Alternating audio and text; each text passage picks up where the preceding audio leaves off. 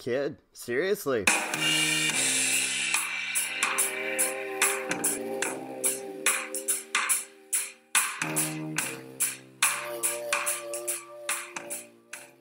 Welcome to the comeback version of the Star Wars in Review podcast. We're the only podcast in your life that's continually shrouded in mystery and intrigue.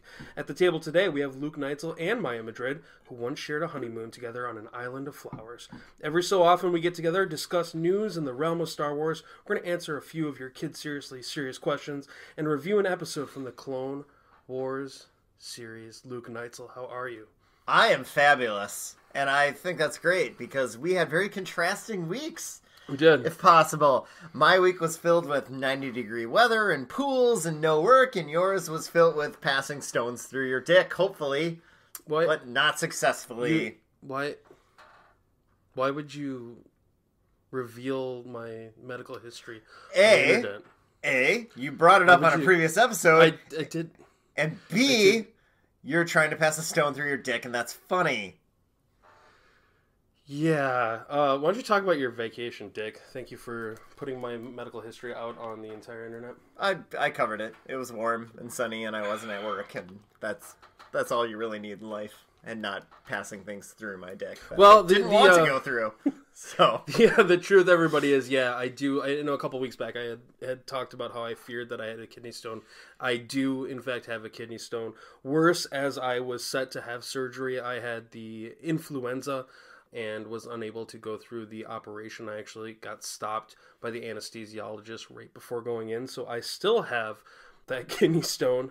Thanks to Luke, basically when I was gone, he had to carry the show by himself, and the real victim of the kidney stone was me. That's true, and I really wanted it to be a train wreck to kind of prove how I was, 74 to 75 to 76% of the show's success thus far. But honestly, I think he did a really good job, and so I'm not going to rip on him too much. I don't want to take all the credit. I owe a lot to Fred Durst and his lyrical abilities. Without that, I wouldn't have been able to do what I did. But, we struggled on and we made it through. I do seriously though want to talk a little bit about the website and give my thanks to Jed Dawson. In addition to all this kidney stone business, I'm also in the process of job hunting, which has completely taken over my life. When I get home from work, it's basically nonstop searching through jobs, applying and writing letters instead of interesting or attempts to be interesting Star Wars articles about comic books. And Jed has done a great job of keeping the website on life support, and so I want to publicly thank him. Yeah. And unfortunately, with this kidney stone business, it's going to get worse before it gets better. I hope I won't miss any more episodes. News.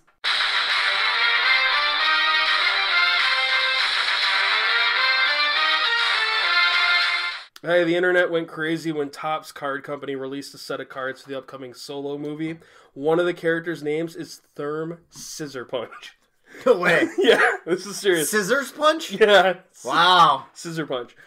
Twitter responded with crazed eyes and foaming mouth, as it does, and it is called the worst name for a character ever. Luke, what do you think about this? Is obviously your first time hearing about it. What do you think about the name Therm Scissor Punch? I would pick him in Street Fighter 2. And we would beat the shit out of Daalism. What's he look like? Well, I actually, it's a card they have a picture of. Yeah, right? I brought you a different picture. This isn't the card picture. So this is what. Okay, so he looks like. Does he have arms? Yeah, these are his arms. He's got. So he's got pinchers, and he's a squid man. Yeah, he's a squid man. What do you think of the name Therm Scissor Punch, man? His name's Scissor Punch. I'm fine with that. Okay, so it's not the worst name. I figure with like a property where your heroes are named Luke Skywalker and Han Solo and Chew Some Tobacco, that this is not like who is Chew Some Tobacco? Yeah, well, that's. Wow. Yeah. No. It's dumb, but who cares? It's a Han Solo movie. None of us give a shit about this movie. We all want it to be terrible. So let's have dumb names and see Daenerys do whatever she does, and let Donald Glover save it. Well, I don't even know if I should bother asking the second question now, because we're going to get to the Solo movie, and Ron Howard is saying on Twitter that he is putting the finishing touches on Solo. And I wanted to gauge your excitement level now, but it seems like you've already made up your mind. I'm not against this movie, but I'm not. It seems like you are. I'm not anticipating it. I mean, it'll come out and I'll watch it, and I'm sure it'll be somewhere in the middle. I I don't know. I don't You're see Killjoy, and you are. Are you excited for this? Yes, I am. Are you really? I am. Yeah. I don't know. I'm sure it'll be fine, but I don't see anything to. I mean, especially when it's coming out 2 weeks before Infinity War, and much after Infinity War, I'd much rather see Infinity War than see this. So it's just something that's kind of happening, and I'm anticipating it to be the worst Star Wars movie made, minus Caravan of Courage, and we'll go on. Well, it'll be better than Phantom Menace. I'll give it that, but it's gonna be a throwaway. So when you go into this like worst Star Wars movie ever made and just completely pass over the prequels like they're good movies, you have like a very I don't know, like an Ann Coulter feel about you, where you're just like not like thinking about facts. You're just coming with like this air of arrogance, and I just want you to like talk a little bit about your defense of the prequels and how this is just which ones. Which you pick, since you love them so much. I'm sure you kind of like so them all. The Phantom Menace is by far the worst Star Wars movie ever made. Attack of the Clones, terrible. Other than the Darth Maul stuff, which is very good. Attack of the Clones is not good. I will definitely give it that. But the things that are good I like about it, like I enjoy Obi-Wan, I enjoy him going to Kamino, I enjoy everything he does, basically, in that movie. I mean, the Padme Anakin stuff is the worst thing in Star Wars, by far. It's better than Jake Lloyd, or it's worse than Jake Lloyd. Yeah, that's how bad it is. Like that, yeah, that dialogue and all that is horrific. But in honesty, it's only, to use a defense of Age of Ultron, it's only a few minutes of other stuff. It's the second act, you jerk. It's the second act of the movie. But I love the Yoda fight. I don't care what anyone says. Everyone else loved the Yoda fight when it happened. It's only in hindsight that everyone decided they didn't like it. You have to remember, that was the first time we saw more than one lightsaber in a fight. So I still find it awesome when you have all those Jedi. Phantom Menace was more than 3. Oh, okay. So now we're just changing the fact. We are changing it. Ann Coulter. What did I say? Yeah, exactly. No, but it was the first time you saw masked Jedi do something, and basically close to the only time you see masked Jedi do something in a movie. So I still really enjoy the battle on Kamino. The Jango Fett getting his head chopped off is fun for me. I think there's things to like about that movie. Am I going to say that's a good movie? No, but there's things I really like about it. Revenge of the Sith, I enjoy. I like it better than Force Awakens. It tried to do something different. It fails in a lot of its aspects, but the Padme Anakin part is really tiny in this movie. Yeah, that is true. It is tiny. General Grievous is great. You talk about moments of the movie. You watch over the second act of Attack of the Clones and call it like a moment, and then Grievous is there for 30 seconds, and he's there for more than that. But I enjoy him a lot. I enjoy that opening space battle. I think is really fun. Space battle's great. The end lightsaber battle is probably the third best lightsaber battle we have in Star Wars, after Rey and Kylo Ren battling the Praetorian Guard, and Obi-Wan Anakin, Obi-Wan and Liam Neeson, Qui-Gon fighting Darth Maul. You're not giving respect to The Force Awakens again, but I would. Do you think that's a good lightsaber battle? I do, because of the emotion behind it and the tension. I absolutely do. I actually think that is one of the worst lightsaber battles. Everything in The Force Awakens. No. It's above Alec Guinness, David Prowse in A New Hope. It's better than that one. But it's not a very long or exciting lightsaber battle. I don't think it's very good. I think that's one of my big criticisms when I really thought about it with The Force Awakens. And this is going to be a tangent-y episode because we watched the Fire Game. They actually won, and I've been drinking for a while. But The Force Awakens, other than the sequence on Maz Kanata's planet with the X-Wings, it has bad battles. There aren't memorable battles in The Force Awakens for me. Like, the end space battle is just a boring, New Hope trench run ripoff. That lightsaber battle is bad. The Rathtars are bad. There aren't a lot of good battles in that movie, which is disappointing to me. Not memorable battles, which is part of the reason it gets ranked lower for me.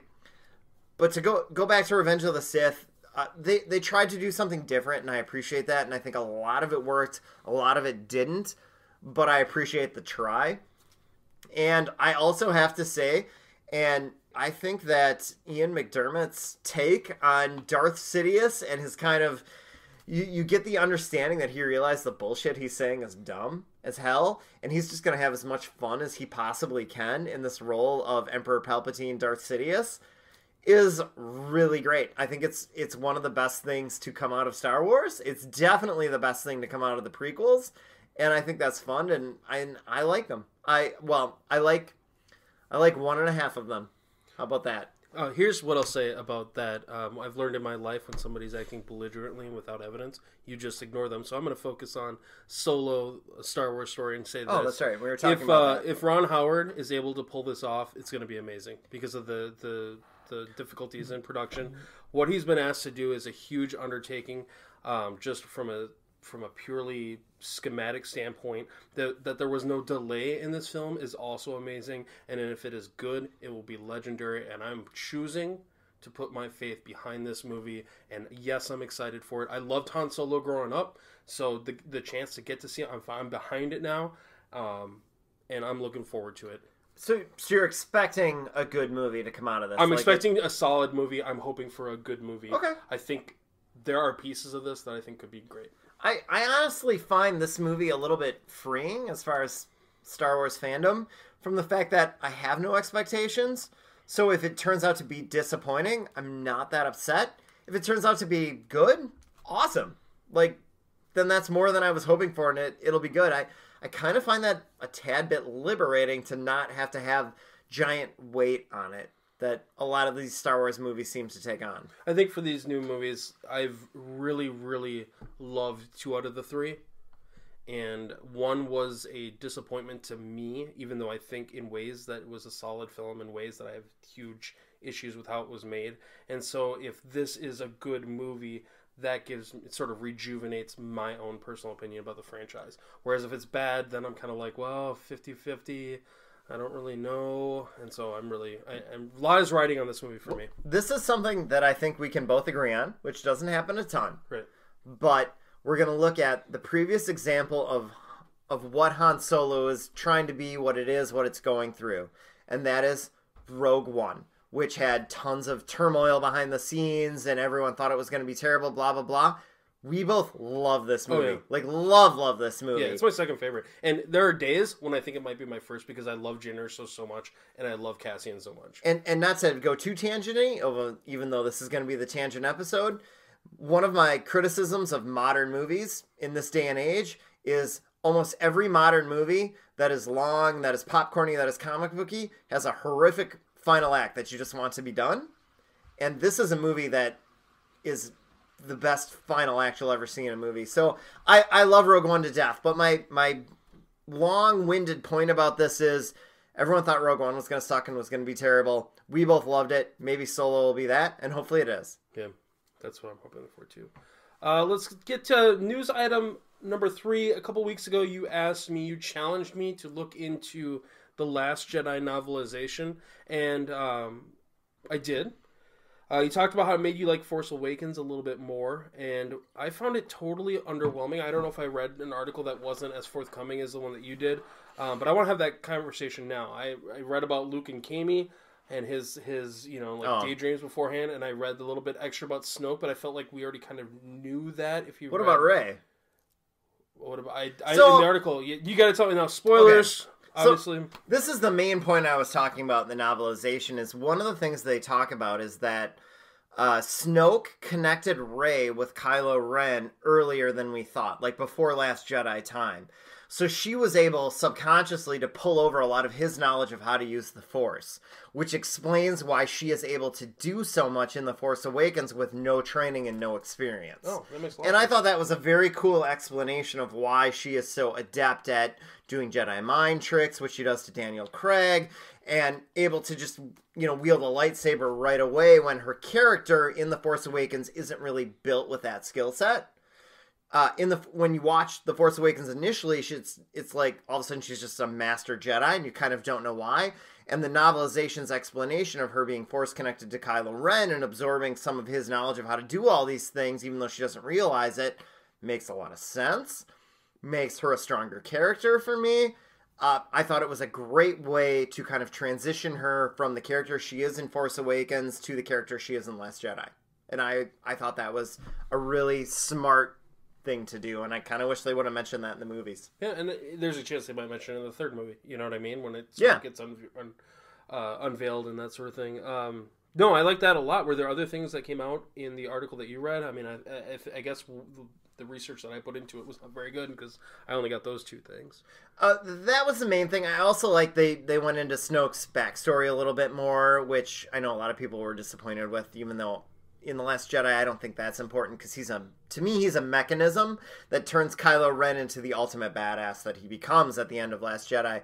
But I like the fact that they mentioned that the Emperor was aware of who he was a little worried about what he was doing, and that also there was a contingency plan for the Emperor, or for the Empire, if the Emperor was to die, and that Snoke took advantage of that contingency plan and created the First Order out of that. So when the Empire falls apart, all the ships kind of go back, and all the generals and all the leaders and, you know, the Grand Admirals that are out there, they fall back into this back plan that the Emperor had installed, and Snoke is able to rise into the leadership of that, and that explains why you have a super powerful First Order, which I think needed more in The Force Awakens. Because I would agree there. Yeah, they shifted things a little too back to A New Hope, a little too quickly without, and I get that they were worried that people were turned off with the politics of the prequels, but I think the Force Awakens needed more world building. They didn't do a good job of that. They threw us right back into A New Hope because they wanted to recreate what everyone loved, which I understand why they did that, but I personally wanted more world building, and they really did that through this novelization. It's easy to do that in A New Hope when it's like all of this is new, and you buy so much because it's the first time you've ever seen a Star Wars movie, but now you have to look at it in the context of that we've seen 6 movies by the time Force Awakens comes out, and we have an understanding of those politics, even if we didn't really like it, and we have an understanding of the politics of the original trilogy too. And so we want to know how we get from Return of the Jedi to The Force Awakens. Would have liked more information in The Last Jedi.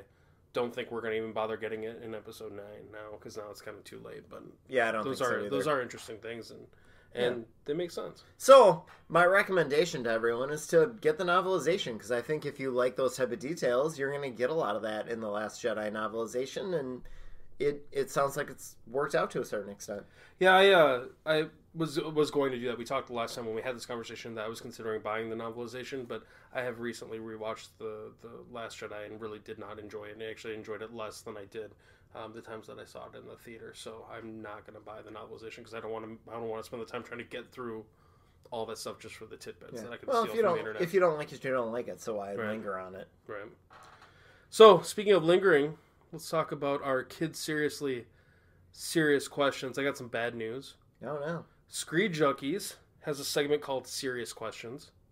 Oh God. And at first I was extremely pissed off because I couldn't fathom how some corporate bigwigs like those guys would pick on us, the little guy, and steal our ideas and just take. And then I realized that they were doing it a month before we even named the show. So it has nothing to do. Yes, but them. Were they in lacrosse in the 90s saying, "Kid, seriously, kid"? I understand, and I feel like this is a huge bummer, but we need a new name for the segment. Do you have any ideas? Nope. Well, that's helpful. Not a one. That's helpful. Pat and KC writes, I like the trailer shows. That Cobra Kai trailer was fresh. Wow. What is your guys' favorite movie, not just Star Wars? So favorite movie, not best movie. So that's different. Right. That is different. So for me, my favorite movie is Night of the Living Dead by George Romero from the 60s. It is a movie that I started watching as a little kid. My mom, who is very much into cinema, gave that to us as a sleepover as little kids, probably, I don't know, 2nd or 3rd grade. And my brother and I fell in love with it, watched it every weekend, basically. And it's a movie that has grown and evolved with me as I've grown and evolved. You know, as a little kid, you don't get all the social commentary that George Romero is throwing out there. You just get the fun and the horror and all those things that I love anyway. And then as I got older, I started to realize you know, what he was trying to accomplish with his commentary of the civil rights movement, of what happens to Ben at the end of that movie, which is horrific as an adult, which I never picked up on as a kid. But that is the movie I have seen more than any other movie by probably 1,000 times. And, you know, no matter what comes out, you know, between now and hopefully the next, I don't know, 40 or 50 years before I die, I think that's always going to be my favorite movie. Not the best movie, because that's Metropolis, but my favorite movie that I will watch endlessly. Pat, first of all, I want to say thank you for chiming in, as you always do. For me, comic book movies are always going to rank very highly because I just have loved the comic book genre so much and spent so much time in it. My two favorite movies, number one is probably Black Panther, but very close is Captain America Winter Soldier. And I mentioned those two because I'm real fresh off of Black Panther right now and want to make sure after a couple of viewings when it comes out on video that it is in fact the favorite. But I think at this point it's surpassed Captain America, who's my favorite comic book hero. In non-nerd movies, I really enjoy Office Space. That's a movie I could watch back to back over and over again. So, how many times have you seen Black Panther? Just once. Okay. We all got sick so many times this winter that we haven't gone in. I don't fault anyone for seeing a movie in the theater once. Yeah. Pat and Casey also writes, what? Luke knows Taylor Swift? So I told him, I wrote back and said, I'll allow Luke to tell the story. So I don't know Taylor Swift. Like, we're not friends. She would have no idea who I was if you ran into her. But I don't know. You're a memorable dude. Yeah, I'm pretty sure. I'm pretty sure she has no clue who I am. When I was young, I worked out of college at a country music radio station, and we had a new artist showcase, I believe we called it, where we had about 6 artists that we brought in that had maybe one song on the radio at a small club, and we were going to have this concert where they could all show off their music or whatever, and Taylor Swift was one of them. And she had one song on the radio called Tim McGraw, which did okay, but it didn't do as well as everything else on that album was about to do, maybe a month or two later. But we brought her in, and she was, I don't know, 15 or 16. And at one point, she was there with her mom. And at one point, her mom had to go do something. I don't remember what it was. And my boss said, can you hang out with her and just make sure she's good and all this stuff? So her and I sat in the upstairs of a club in Minneapolis, and we hung out together, and I got her a couple bottles of water, and we talked for a while, and she was 100% pleasant. I have nothing negative to say about her. She was a 15 or 16-year-old kid that was so enthusiastic that anyone wanted to hear her sing or talk or do anything. She couldn't believe she was there. She was 100% nice. I have no clue if she's like that now or what, but yeah. So she doesn't know me. We're not friends. I didn't babysit her as a little kid. I hung out with her for like an hour or two while her mom went and ran errands, but she was very nice. That story makes Boom really happy, by the way. That's like Does her it? favorite story about everything. To find out that Taylor Swift is nice, and that's what I told her because that's she said, was. That like filled her heart with so much immense joy. So I just got a quick side question. Can you hook Pat and Casey up with her digits, man? With her digits? No, I cannot. He hooks you up by listening to your show. Can you?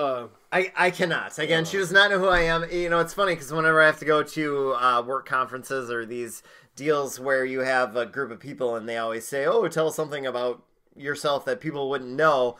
That's the story I use, that I had to babysit Taylor Swift when she was 15 or 16 for a few hours.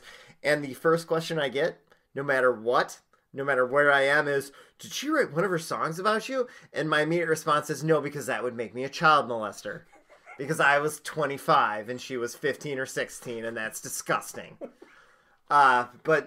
So no, I don't know any of that stuff about her, but I have nothing but positive things mom? Do you know, to say. Did you get some of a mom? I'll leave that to myself, because, that might have worked or not worked. We'll leave it go. Hey, Joy writes, this is not fair because you guys don't have Jed here, but you just posted your 5 favorite Spielberg movies. While there are some similarities, there are some big differences.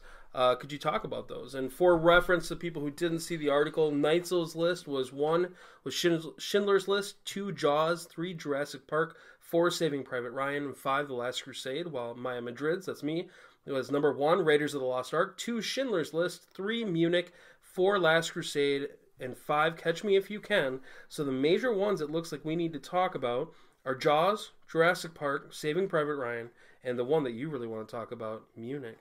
Yeah, so Munich's the argument for me because that's the only one you put on your list that I do not like.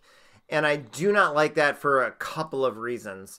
First, it's surprisingly bad lead performances from Eric Bana and Daniel Craig. Not because I think particularly high of Eric Bana or Daniel Craig, but you generally get better performances in Spielberg movies from the lead actors. But Eric Bana and Daniel Craig are not enough to carry a movie, especially a movie that's trying to hold a lot of weight. My other problem with this movie is I don't know entirely what it's trying to say other than this is complicated.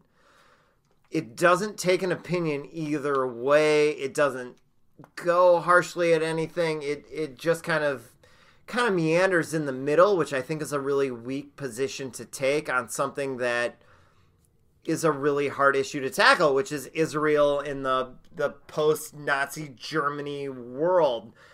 Is what they do ethical? Is what they do, for the best of the people? He had a chance to make a statement either way, and he didn't make a statement regardless. And outside of that, I think that the culmination of that movie in a lot of ways is one of the worst tonal shifts or tonal misfires in movie history, which is Eric Bana having sex with his wife while envisioning the Munich athletes being killed.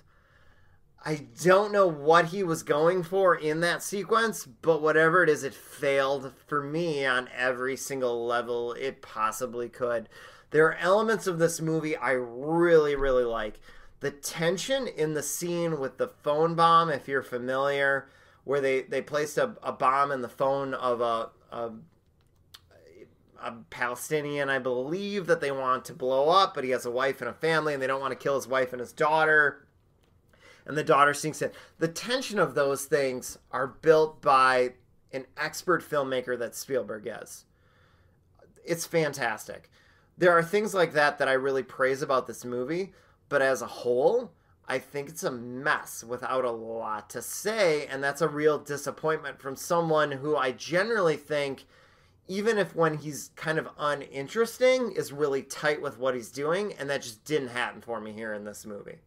For the most part, I don't really like Steven Spielberg, but the things that I like a lot. And my list comes from the reaction that I had when I watched the movie. I've seen Munich one time, and what I took away with it is I really thought it was tense in a lot of great places, and I felt on the edge of my seat.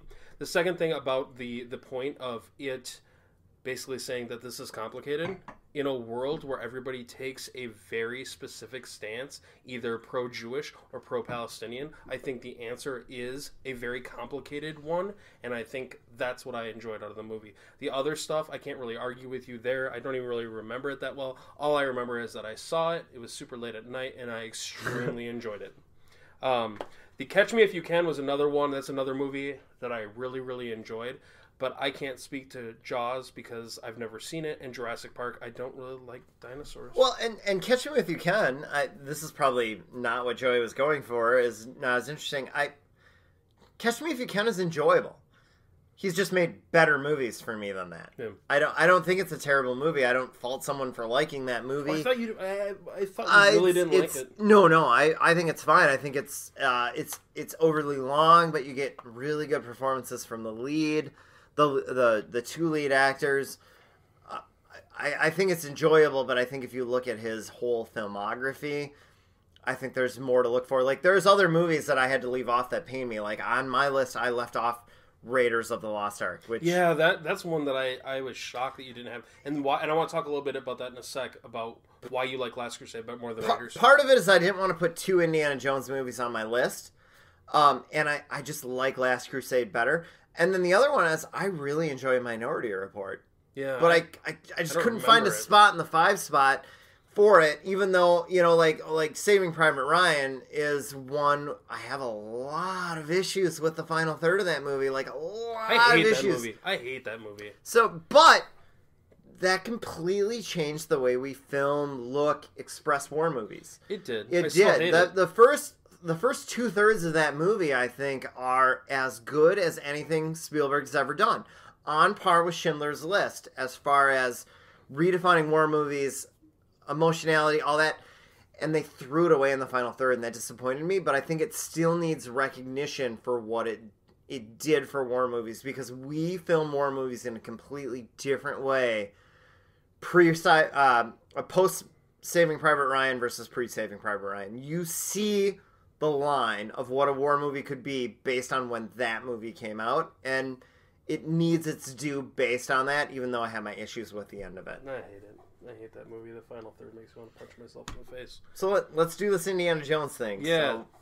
So do you want to hear why I like Raiders better? Go ahead. Like I wrote in the article, and again, I've had kind of a hard week, guys. But I just wrote a bunch of one-liners, and what I said about Raiders is Last Crusade is it's Raiders in my mind. It's just everything is less so. Raiders, I think, has a better story. The female love interest in Indy's life is unbelievable. Like, I think that's might be my favorite character in any of the Indiana Jones movies, Marion Ravenwood.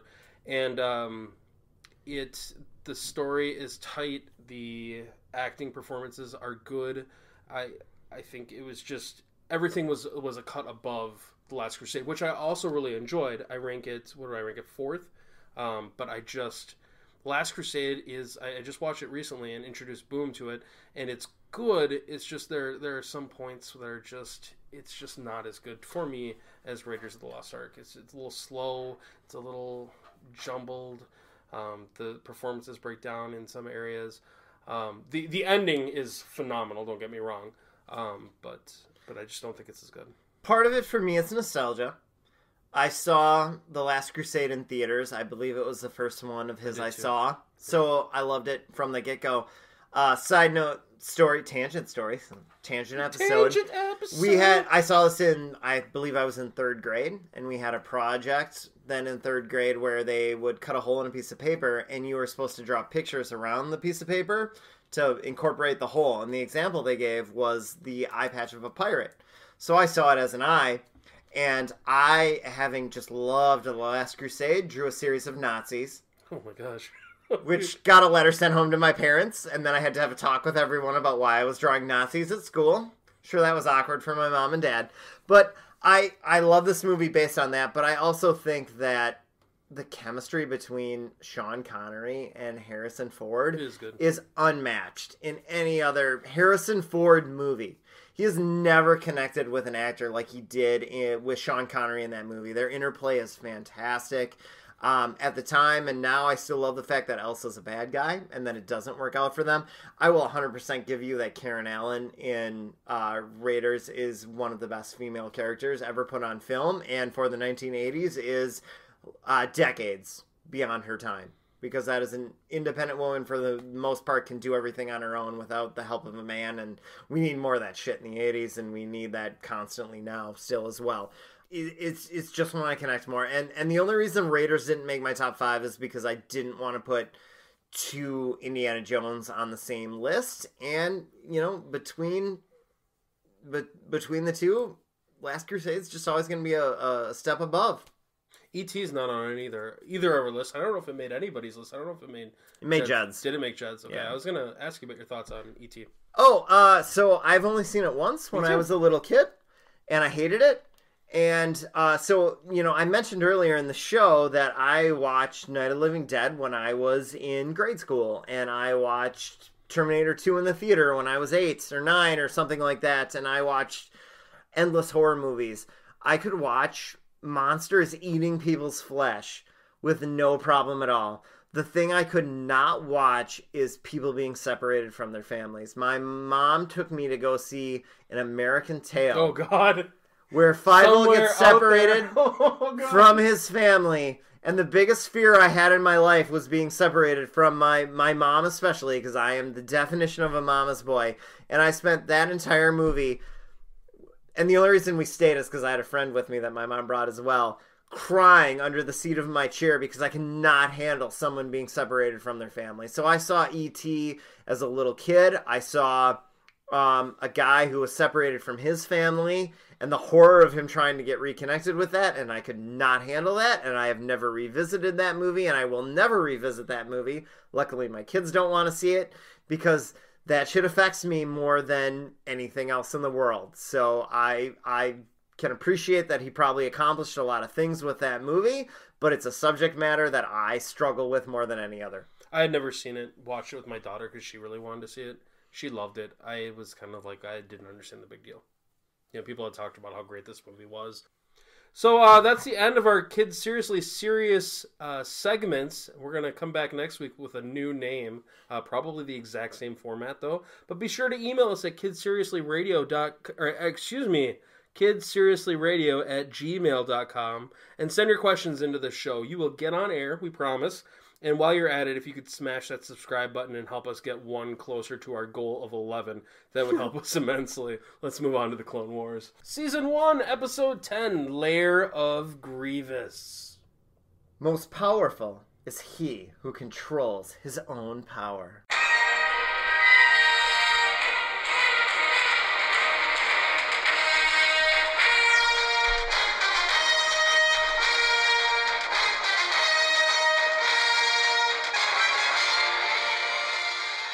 Directed by Atsushi Takechi and written by Henry Gilroy, Lair of Grievous asks the question, what do war criminals do in their off time? As Jedis Kit Fisto and Nadar Veb infiltrate the home of General Grievous and attempt to rid the galaxy of the lightsaber-spinning villain for good. Luke Neitzel, take it away. So, we open up on this one, and our guy from last episode, Viceroy Gunray, has escaped from the Republic hands, and he is being whisked away to wherever they whisk away people. And Padme and whatever that shitty Jedi she was stuck with send a quick video message over to our guy, Kit, saying... Did you just call Ahsoka shitty? No, the other Jedi she's with. She was a shitty Jedi that Ahsoka saved.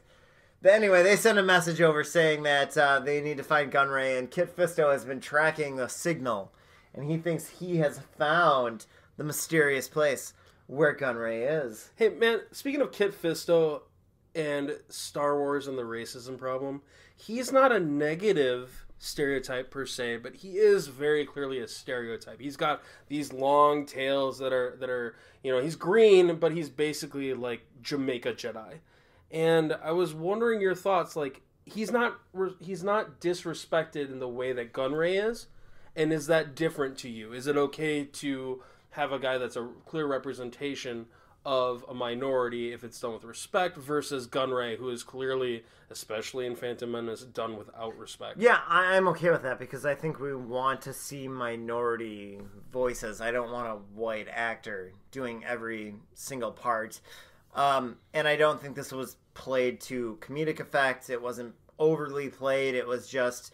he had an accent that appeared to be Jamaican, and or it could be African too. Or West African, yeah. Any of those things. But it wasn't overly played. I didn't think it was just how he talked. I also found the depiction of Kit Fisto to be one of the most likable Jedi we have ever had in this series. That's why I just wanted to ask the question, because I really dig Kit Fisto. Exactly, because Kit Fisto is not dogmatic. He is not overly tense and lecturing everything about everything. He is a guy who goes, this is a situation, we're going to deal with it, and this is how we do it.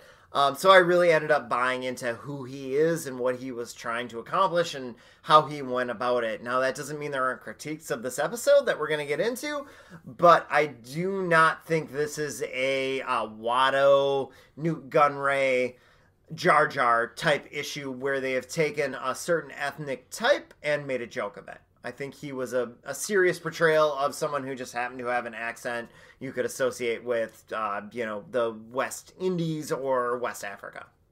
So, anyway, Kit ends up landing on this planet the Vasic system, where he's going to meet up with a former Padawan of his, which is Nadir, who is a Mon Calamari, which is what Admiral Akbar is. And they are going to try to find out if Newt Gunray is there. Newly Jedi Knight Nadar. Yes, so it sounds like he has only been a Jedi Master for, and I did quote marks, you can't see, but he's only been one for, a few weeks or something like that. He's very new to it. It's the first time him and Kit have met since he has become a full one. Kit couldn't be there for his trials because he was too busy fighting a war. And for those of you, Kit is also featured very heavily in Attack of the Clones and Revenge of the Sith. He has kind of, he's green. He has what could be called dreadlocks or long tendrils that come off of his hair. He is the Jedi in Attack of the Clones that Force pulls off C-3PO's head from the droid body, the battle droid body he is attached to. So you've seen him before. He's also featured in the Tartakovsky Clone Wars. He had a whole episode dedicated to him fighting underwater. So he's someone we're familiar with. He is fan-fucking-tastic. But they show up, they use their force to pull the fog away, and they realize they are outside a giant castle or bunker, along with a couple clone troops. They are able to bust into there, and Nadir does it with a little bit of intensity, which Kit is not happy about, and which our moral may have alluded to, that maybe Nadir is a little too much into using his power and not thinking so much about what he's trying to accomplish. Which is one of the issues that I have, and I will let the cat out of the bag. I really enjoyed this episode. But one of the issues that I have is they treat him like a Padawan. So why make him a Jedi Knight? Is it just to... I don't want to get too far ahead of us, but is it just to put it into context what happens later? Because he's basically acting like Ahsoka. I think so. I think this is something they wanted to accomplish with Ahsoka as far as the messaging goes. But, the show is a spoiler. Like, they're going to kill him at the end of the episode, and they can't kill Ahsoka. So this is a way to show an Ahsoka storyline where they are able to kill Ahsoka, which they can't do with actual Ahsoka. And he's also very young, but if you make him a Padawan, that tells kids. Like the first Jedi you're going to kill in the show is going to be a kid. Yeah. That might be kind of I feel like I bought into it a little bit, though, because if you've ever been at a position where you go from being intern to full-time or something of that nature, people, myself included, because I've been in this position, you tend to be overly aggressive to show that you're adult, you're mature, that you have really earned this level that you have been granted, and he overreaches that, which I think a lot of people do. So I'm not overly taken aback by how they handled that with him being a Jedi Master.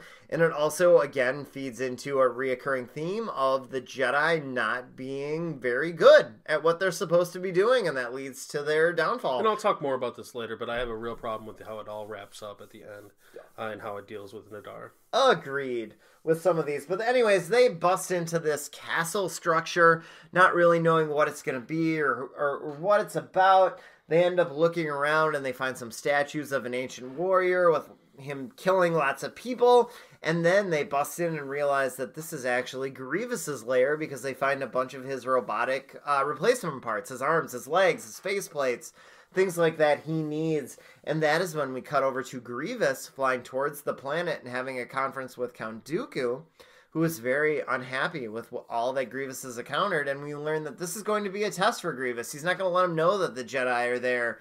He's not going to let him know that he has deactivated his guards who are there to protect him, because he wants Grievous to prove that he is worthy of everything they have given him. So this is going to be a battle to the death between Grievous and these Jedi that they have unleashed, Dooku has unleashed on the scene, to see if he is worthy of it. Which makes you realize how screwed up the Separatists really are. You know what I mean? Like, if you want to fire a guy, well, what happened to just, using Twitter like we do nowadays, You don't have to send, like you could just fire him. You don't need to send all these people to flip and kill him, or, to have him prove his merit. And I think this is interesting because it's something I'm hoping we get into more in the show, because it never comes up in the movies.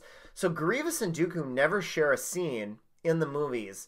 And the only line that they really share in common is that after Dooku is killed in Revenge of the Sith, Grievous asks Darth Sidious how they will move on with the loss of Dooku. But you never get a sense of what their relationship was, how they related to each other, all that. And what we find out here in these episodes is they fucking hate each other, and they're basically working on removing each other from power. Right, because this is a dick move by Dooku. Like, this is going to hurt the Separatists. He's trying to undermine Grievous to get him tossed out. And Grievous even bitches about the fact that, you know, they want him to kill all these Jedi, but all they give him are these shitty droids that can't do anything. And the droids themselves even talk about how they can't ever kill a Jedi. So Grievous kind of knows he's been given, like, the low cards in this hand versus Dooku. So it's interesting to see that dynamic explored, and I did enjoy that for them. As we move through the episode, the Jedi obviously encounter Dooku right away, which leads into a pretty good fight, I would say, between them. One of the things I liked about this is it's the first time we see Dooku use all 4 arms, which we've only ever seen in Revenge of the Sith. Grievous. Or Grievous, excuse me. Use all 4 of his robot arms. He whips them out to fight the Jedi. They have a pretty good fight, and they are able to, especially Kit Fisto, are able to hold their own. They actually chop his legs off, which is pretty cool. And he does It also shows how extremely hard it is to kill him. Because they chop off his legs. They've got all these clone troopers shooting, like, suction cups to try to keep him down. And he's, like, maneuvering around. He, like, falls down, skitters away. Like, he's, like, impossible to kill, which makes the Revenge of the Sith death much more satisfying. Exactly, and he does something that he does in Revenge of the Sith that I also really enjoy, whereas he basically is able to rotate his wrists 360 degrees and make his lightsaber spin all the way around as kind of this impenetrable field. He does that multiple times to fight the Jedi, which I think is something that's really fun to watch, and I really enjoyed. He ends up escaping from those guys and goes to his doctor droid, who is a smart-ass droid. That's what I was going to say. That droid would not live under Grievous. Grievous would kill that droid. No, but I enjoyed him. Oh, yeah, I love him, but I'm kind of like, dude, you need to chill, because Grievous is pissed. But I thought he was a good contrast, because we've seen the regular battle droids try to be smart-ass, and they're annoying as fuck. Right. And this guy was a smart-ass who was interesting and fun, and made sense in the context of what he was doing, and he helps fix Grievous, gives him a new mask. They actually pull his face off at one point, which I thought was fun. And it looked like, you know, like when you got like a scab or something, and it's like coming up, and like that feeling of skin being pulled away, and you have Grievous like screaming. It's a great moment. And I also thought they added some backstory to Grievous there as well, because they talk about why they don't understand why he would want these cybernetics connected to him, because he was such a great warrior, and he refuses to call them, changes. He's like, they're improvements, they're upgrades that are going to use to make me even a better warrior. So you understand why he is kind of cybernetic, kind of human, and what he does, and it's great. And then in the meanwhile, the Jedi are trying to make their way through there, and obviously Nadir is trying to push things because we already know where his plot's going. Though? He is really he's cute. Adorable. Yeah, I would snuggle the shit out of him. He tries so hard. He does. He really wants to kill Grievous. He keeps trying to fight Grievous on his own, which is kind of laughable, because any other encounter we've seen with Grievous, he manages to kill multiple Jedi very, very easily. And then they decide that they're gonna try to confront him, even though kind of Kit Fisto wants to just escape. Grievous is able to kill all their support ships, other than Kit Fisto's spaceship and droid, which managed to fly off and go hide. And then Grievous is able to pull a trick on them as they go ahead. He's able to separate Nadir and Kit Fisto, so he is alone with Kit Fisto. Or alone with Nadir, excuse me. Kit Fisto ends up going into his control room, which I didn't entirely get, because if he's in the control room, he could just open the doors and go fight with Nadir. But instead, he just watches Nadir. I think he realizes it late, because when he's walking up to the control panel, it's got somebody's in there, and it's got, you know, for the second time in the episode, you're coming up on the back of a chair, and so I don't think he realizes that Nadir's in trouble until late. Yeah, I'm not buying that. I think he could have gotten there in time. Instead, he decided to watch, in my opinion. But either way, a fight breaks out between Nadir and Grievous. Grievous does a pretty sweet move, in my opinion. He uses his 2 main arms to block Nadir's lightsaber, and then just kills him with the other arms, and dies. And Kit Fisto has to watch it all through the screen, which is pretty funny. And I suppose dramatic, if you're into that. But then Kit Fisto decides he's just going to escape. He wants no part of any of this. He wants to get the fuck off that planet as soon as possible. He ends up, trying to escape, but then Grievous encounters him. They fight for a little bit. Fisto is able to overpower him. He's the only Jedi we've really able to even go toe-to-toe with Grievous, let alone kind of overpower him. But then he just uses that to escape on his battle cruiser, or his spaceship with his droid, and then flies off. One thing I want to say, I think with Nadar and in the last episode, Argaius, is that these characters that they have created really have solved a stakes problem that the show has. If you introduce new characters, it means there's a risk that they won't make it out, and one of the characters is a bad character, and this new character on the good side. I don't want it to be a formula where like new characters always die, but having these two characters, they were interesting. It shows that the show has a willingness to raise the stakes and make these battles feel important. I agree, but it is a tightrope, because we can't have every new character just get killed like Argaius and Nadir here. Right. So hopefully they give us a little bit of tension of who will live and who won't live. Like, we knew Kit Fisto was going to live because he's in Revenge of the Sith. And Nadir, from the minute you met him, you knew, from the opening scroll about morals, you knew Nadir was going to die. And that's something they have to avoid, because a lot of that stuff has been telegraphed lately. Like, you knew Argaius was going to be killed in the last episode, even though you knew he was going to betray him, and you knew he was going to be killed. And we need to kind of avoid those obvious traps. So I hope they work on that. But I do think it added a lot to the story. So he escaped. Grievous escapes. Dooku is happy with what he did, but he's not 100% sure about him because Kit Fisto escaped. So Grievous' status is still up in the air. And then Yoda, at the end, we see him talking to Kit Fisto, kind of talking about the morals of the Jedi and how they can't compromise, like Nadir did, who they are to take a more aggressive, violent tone. And wow, did that message miss the mark? Oh my gosh. There's a new Jedi Knight that they allowed to pass the trials, that they told was a Jedi Knight. Put him in this situation and he dies and they shit all over him. Well, and I think the morality of the Jedi has always been something that I've hoped has been intentional bullshit by Lucas, but these type of things make me worry about their intentional bullshit.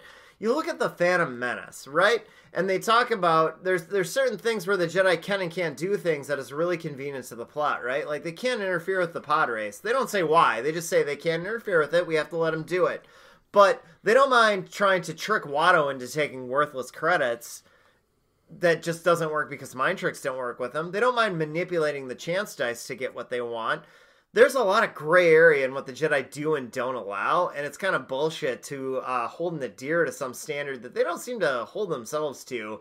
So I found that to be a little frustrating. I wonder if these are anywhere in the Journal of the Wills, and Luke Skywalker saw this and was like, this is bullshit. You know, like when he's sitting there reading on his thing, drinking his cow milk. I would give some credit to that, to the thought that, and again, this is what I hope was intentional by Lucas, but I'm not entirely sure. It's definitely intentional by Johnson. Yeah, intentional by Johnson, and I hope it was intentional by Lucas to show that these Jedi who are controlling everything are just full of shit and bullshit and hypocrites. So many times with the droid and with, like Anakin, basically calling them out on it, and we've seen this over and over and over again. Yeah, so and actually Palpatine calling them out on it too. Yeah, because they're full of shit. They deserve to fall. I mean, that's one of the things I've thought about them, and that I'm definitely learning through Clone Wars. But I will say that this episode is interesting. It keeps your attention the whole time. Kit Fisto is the best Jedi we have ever seen as far as being interesting and engaging and wanting to stay with him, seeming like a real person who was making moral decisions based on what he believed, not just the bullshit that Jedi tend to believe, like we saw in the last episode. My problems with this episode are still Grievous. They got to figure out what they want to do with him. Is he a badass force to be reckoned with, like Tartakovsky made him, like Revenge of the Sith made him, or is he kind of a shit leader that Dooku doesn't trust? You got to pick one way and go with it. Like, they either want to make him all powerful or they want to make him a whipping post, and I feel like they haven't picked one yet, and I hope we figure that out soon. I don't think you ever will, and I think the reason why is because this is the fundamental problem with villains. The reason that we love Darth Vader is because when we saw A New Hope, he was scary and terrifying. And the more that we got to know him, he becomes less scary and terrifying, but he becomes more of a well-rounded... Okay, hold on, because Rogue One, he was pretty scary and freaking terrifying. But we learned that's more Vader being Vader. Right. We learned more about him as things went along. And that's what Grievous is going to happen. What's going to happen with Grievous. Grievous. When we saw Grievous first in the Clone Wars animation and in Revenge of the Sith, like, he was awesome. Mm-hmm. And because he was awesome because of design, and he's awesome because just the presence. Now we're learning a little bit more of him, and that is the medicine that happens when you learn more about a villain. And I think, I would argue that you don't have to get one or the other. I think it's cool that him and Dooku don't get along. I think it's cool that maybe they're both trying to vie for favor with Palpatine, with Sidious, and I think that's just going to be the medicine that we have to take. So where do you put this episode? I have it 2. 2? I loved this episode. I thought Nadar was like super cute. I thought it raised the stakes because they killed a Jedi, which is something I didn't think that they were going to do. We haven't seen that yet. We haven't seen that yet. I thought the lightsaber battles were awesome. I disagree. I thought Grievous took a step up to me. Like, it doesn't matter that Dooku thinks he's a dick. Or thinks he's a douchebag. I think Grievous is talking about, look, you want me to do these things, but you give me this crap. Like, screw you guys. And then he takes on clone troopers and 2 Jedi and defeats them, really. And he was raised in my mind. He's now my favorite character. I want to like Dooku the most, but my favorite character on that side of things is Grievous. So a couple I put this about 5. Okay. For me, there's a bulk of episodes I like a lot more. So is this Ambush for number 1 still? No, Rookies is number 1. Rookies number 1. Okay. My problem with this is a couple things on that, and one is I need to get past this, is that even though they say Tartakovsky is canon, we have to throw this away as it's not canon. I haven't seen the whole... Okay, because in the Tartakovsky, they don't meet Grievous till right before the Battle of Coruscant, which obviously doesn't happen here. And in that battle, he battles, I believe, 5 Jedi and manhandles them. So if you're going to take that Grievous into account, you're not going to believe that Kit Fisto can hold a candle to him, type thing. And I have to let that go. So that's on me a little bit. The other problem I had with this is that Ventress was so good in the last episode. She was so all-powerful and so dominating that it's hard for me to look at Grievous as a big threat when he's kind of wishy-washy on what he can accomplish. And Ventress manhandled a Padawan and a Jedi Master with ease in the last episode. So I was hoping we would go back to Ventress because she's the one they built up and made more powerful. And I'm a little disappointed that we get kind of a weaker Grievous as in comparison to Ventress, because I'd like them to be equals or at least close to equals. And I don't think we got that. But there is so much to like about this episode. Like you mentioned, the lightsaber battles are phenomenal. It moves along really briskly. The Jedi are super engaging in this episode, even if Yoda's moral is a little off base at the end. I thought the music was really good. Music's really good. The tension with it was just so simple. There were just drums in a lot of it, and it was great. And Grievous's palace kind of serves to be like a haunted house almost. Like there's traps and things, and you kind of wonder if they can get through it. And they really ratchet the music up to fit the house as they move from section to section. So that was actually something I had written down too, is that this is, for me, the best musical episode that they've had as far as that. So it's a good episode. I recommend it to everyone. It's not perfect for me, but it's definitely one of the better ones. Yeah, I liked it. I have it right between Rookies and Ambush. So I'm just going to say 3.5 pews from Margarine. Out of 5? Out of 5. Okay. Very good.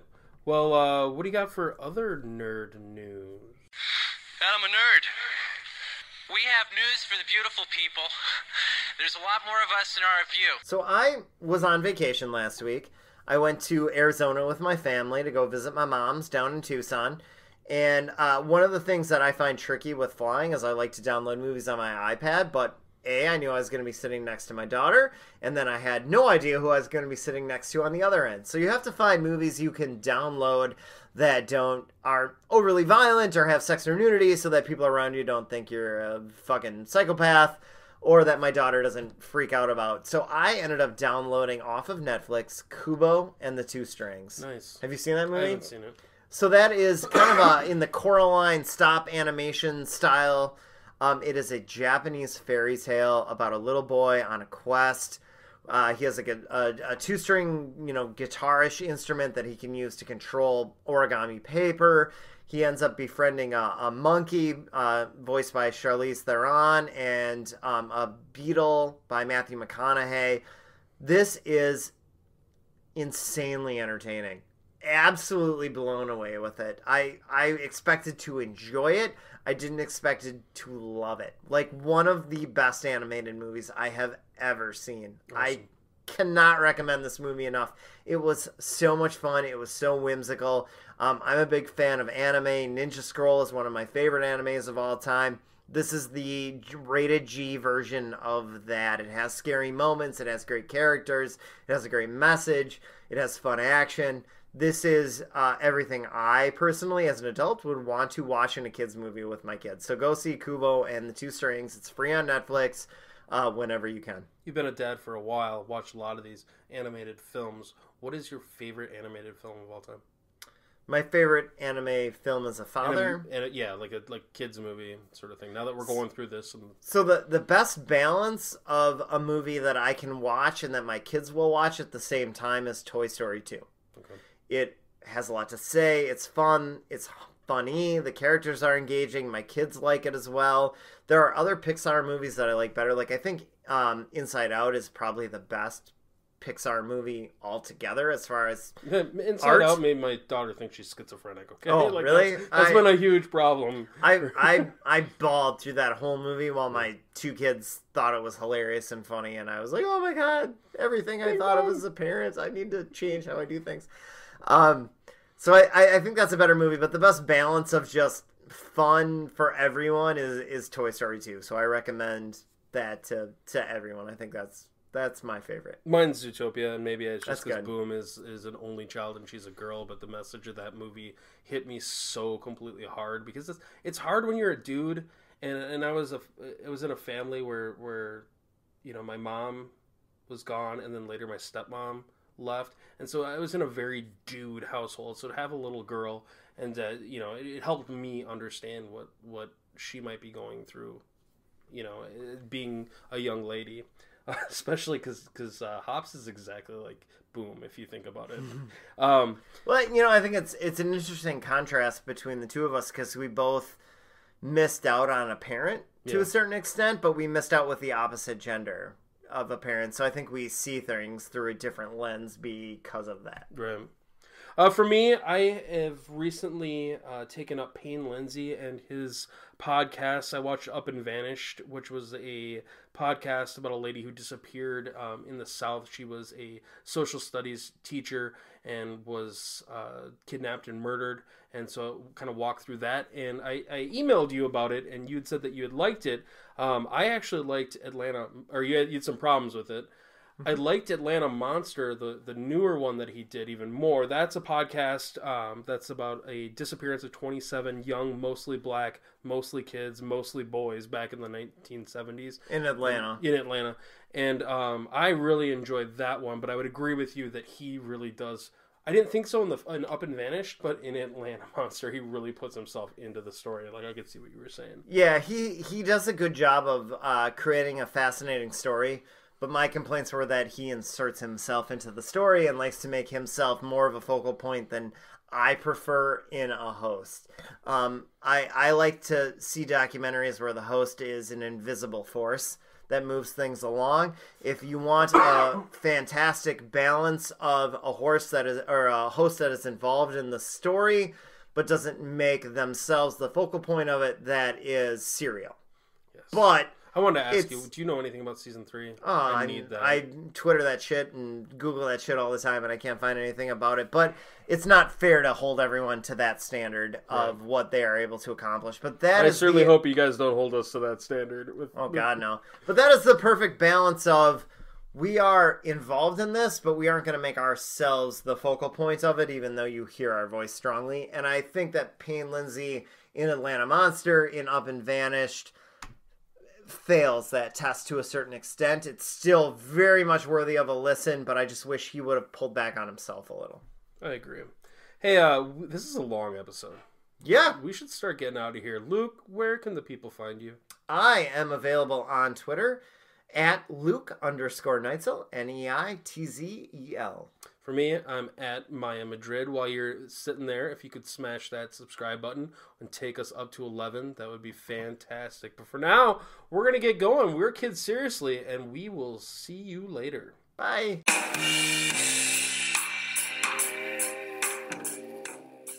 Thank you for listening to Kids Seriously.